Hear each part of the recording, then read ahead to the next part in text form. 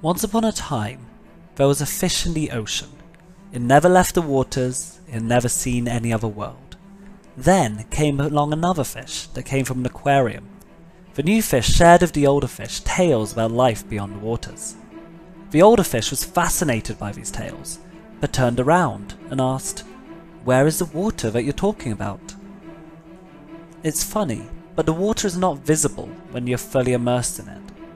The same is true about complexity in large organizations.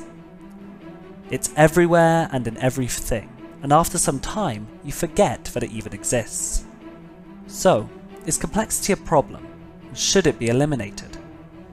As they say in Zen and the art of motorcycle maintenance, we can't answer this with a simple yes or no.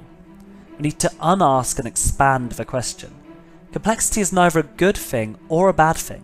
It is what it is.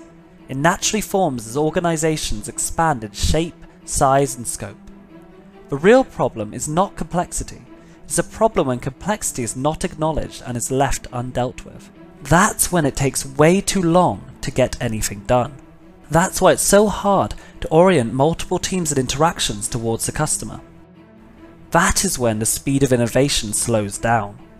Most leaders today now acknowledge that the ability of an organization to take impactful decisions swimming through complexity is the most critical ingredient that determines their speed of innovation. So, is there a science to mapping and managing complexity? Yes, there is. Complexity theory teaches us that it is best represented as a network of interactions. Hence, it is the art and science of orchestrating interconnected networks. Let's talk about why the future belongs to network orchestrators. Let's understand how you can drive outcomes and innovation faster by appreciating the counterintuitive behavior of complex interconnected systems. Let's explore why network orchestration may hold the key to not just handling internal complexity, but also winning in today's marketplace of exploding complexity.